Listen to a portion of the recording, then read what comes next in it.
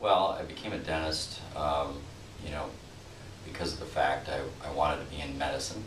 And like many people that get in the dental field, they're good with their hands. I was a general dentist for several years, and then I decided that periodontics was a better fit because had more impact on people's health and well-being. As we know that the gums are very influential in overall health. So I found that that was my area of interest, and I pursued it, and I've been very happy with that, being able to help people become more healthy.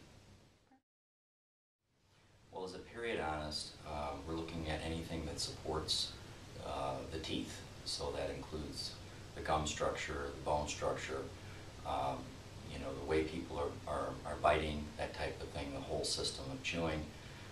So we specialize in any procedures that will bring the gums and bone back to health, including gum grafting, bone grafting.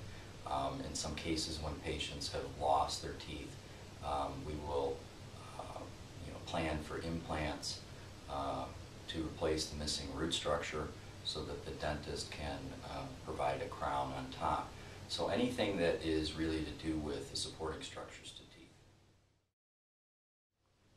Yeah, I guess the best times that I've had in my career are to see patients becoming healthier and happy that you're impacting their smile with some of the cosmetic procedures that we do.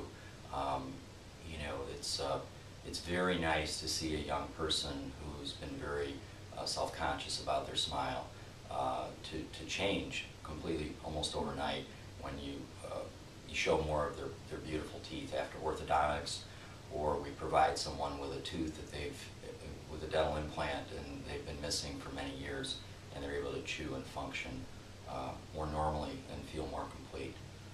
So those are some of the better times that I've had in my career. The most important thing is that patients are responsible for their choices.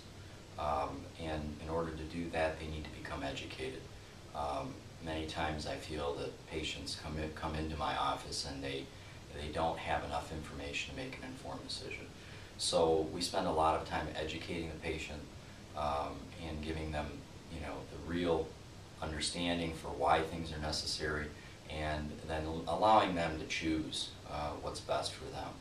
I find that gives them a sense of control over their treatment, and they're also a partner in the care, which helps tremendously in allowing them to achieve health.